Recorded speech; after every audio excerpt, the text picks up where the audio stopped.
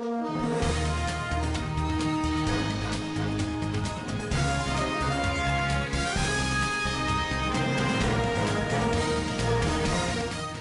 administration has pleaded with the opposition CCC not to impugn the honor and integrity of state institutions by attributing their internal disputes to them.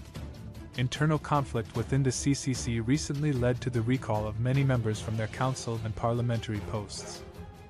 The recalls were started by Mr. Sengizo Tshibangu, who wrote to the Speaker of the National Assembly under the guise of being the CCC's interim Secretary General.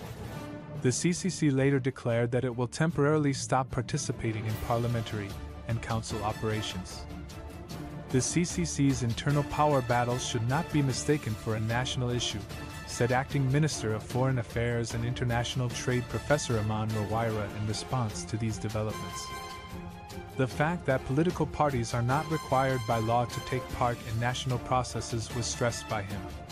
According to Section 129(1)(k) of the Zimbabwe Constitution, the political party to which the affected member belongs is in charge of recalling members of Parliament. The Speaker of the National Assembly or the President of the Senate must receive a formal notice from the party. Neither the administration nor the governing ZANU-PF party started the recalls.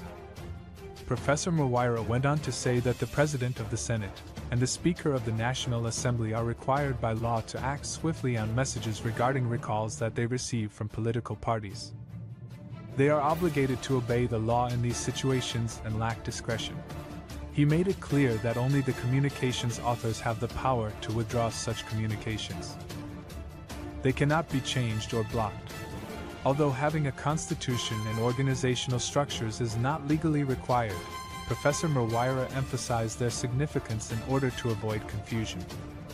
According to him, if an opposition party willingly decides to withdraw itself from legislative proceedings either temporarily or permanently, it does not lead to a constitutional crisis. There is no law in Zimbabwe requiring involvement in national processes. Therefore, parties and people are free to take part or not. Political observers pointed out that the recalls of CCC lawmakers were probably brought about by the party's contentious candidate selection procedure prior to the elections, which upset several senior members. Tenai Biti, a former vice president of the party, as well as Kakaka Fulu, Anil Ndebele, and Sengizo Tshibangu himself were notable individuals impacted by the process. A political analyst from Bulawayo, Mr. Mathuzali Moyo, offered his opinion on the issue in light of these occurrences and claimed that a party lacking in institutions, a constitution, and fundamental ideals could not retain stability. He blamed Mr. Chamisa, the party's leader, for the problems, attributing them to the opaque, divisive, and unjust candidate selection procedure within the party.